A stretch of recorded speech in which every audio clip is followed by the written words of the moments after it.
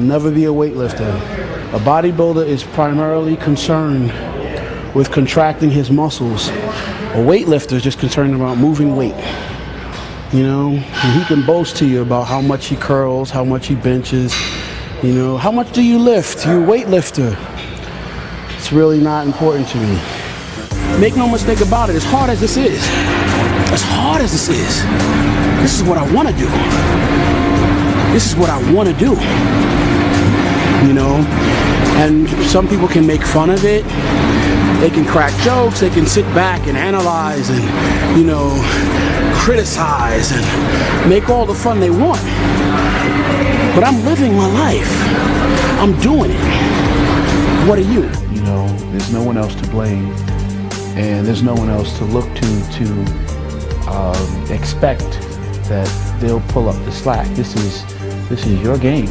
That there's a certain kind of desperation that you're going to need to have, period, that will make you the athlete that will be capable of tapping into your champion. This is the work, though, that will produce the desired end result.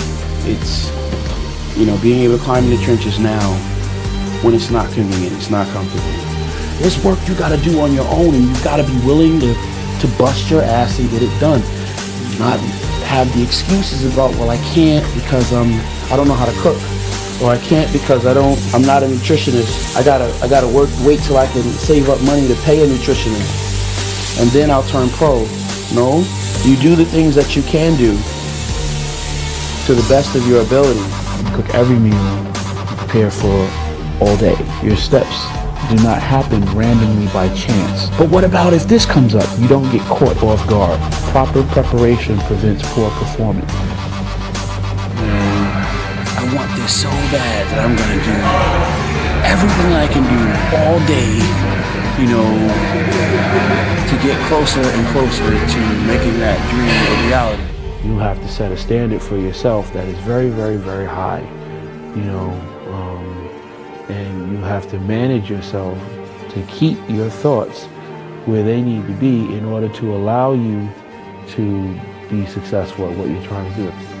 One way you can say, absolutely I can, is not with your mouth, but with your actions. You should be able to imagine each one of those fibers that cross-stripe and the veins that pop out. You should be able to see that in your mind and imagine that here on you as you are working. And each time you contract, you want to imagine that that is coming. That is the result. Stretch, stretch, stretch, stretch. Contract.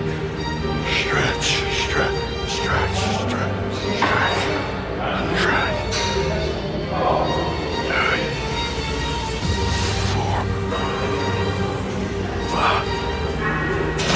5, 6.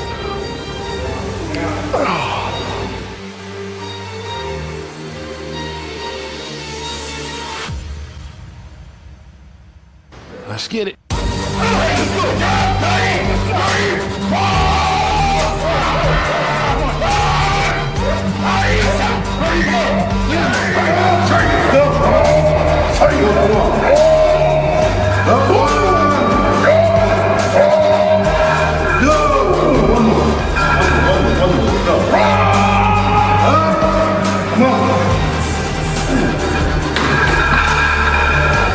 Let me tell you something you already know.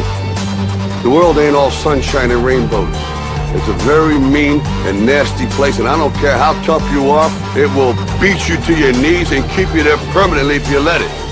You, me, or nobody is gonna hit as hard as life. But it ain't about how hard you hit.